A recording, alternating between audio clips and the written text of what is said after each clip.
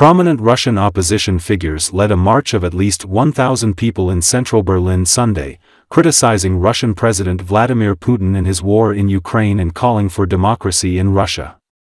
Behind a banner that read, "No Putin, no war," the protesters were led by Yulia Navalnaya, the widow of top Putin critic Alexei Navalny, as well as Ilya Yashin and Vladimir Kara-Murza, who were freed from Russian detention in a high-profile prisoner exchange this summer.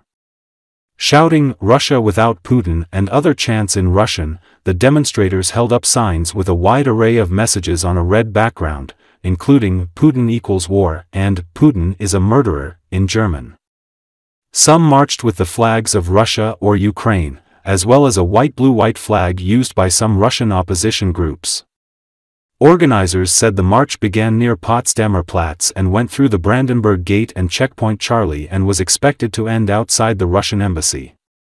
The march demands the immediate withdrawal of Russian troops from Ukraine, the trial of Vladimir Putin as a war criminal, and the release of all political prisoners in Russia, the protesters said in a statement.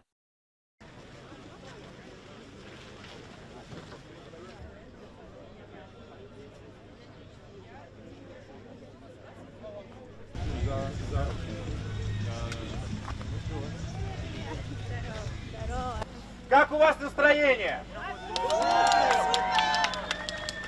Мы здесь собрались для того, чтобы сказать «нет» войне! Нет войне! Нет войне! Нет войне! Нет войне! Нет войне!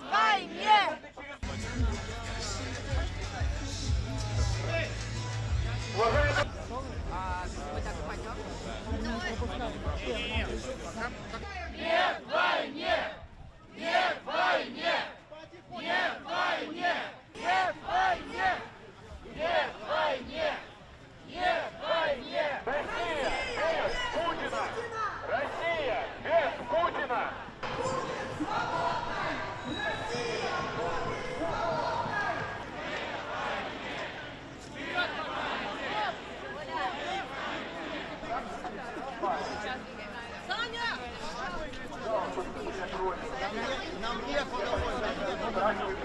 Уважаемые журналисты, пожалуйста, отойдите на 5 метров!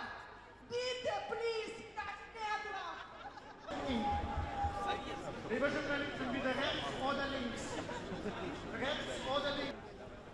Россия без Путина! Россия без Путина! Свободу России! Победы Украине! России! Победу Украине! Свободу России! Свободу политзаключенным! Свободу политзаключенным! Любовь сильнее страха! Любовь сильнее страха! Россия будет свободной!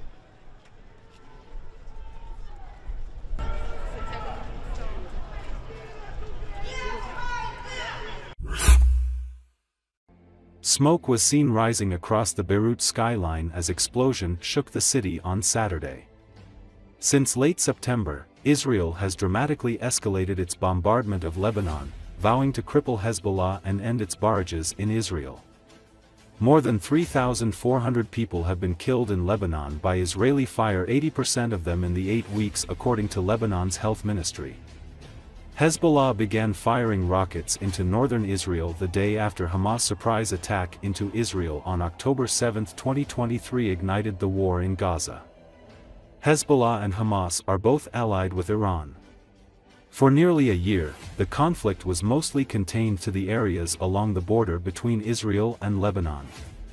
The conflict dramatically escalated on September 23 with intense Israeli airstrikes on South and East Lebanon as well as Beirut's southern suburbs, leaving hundreds dead and leading to the displacement of nearly 1.2 million people.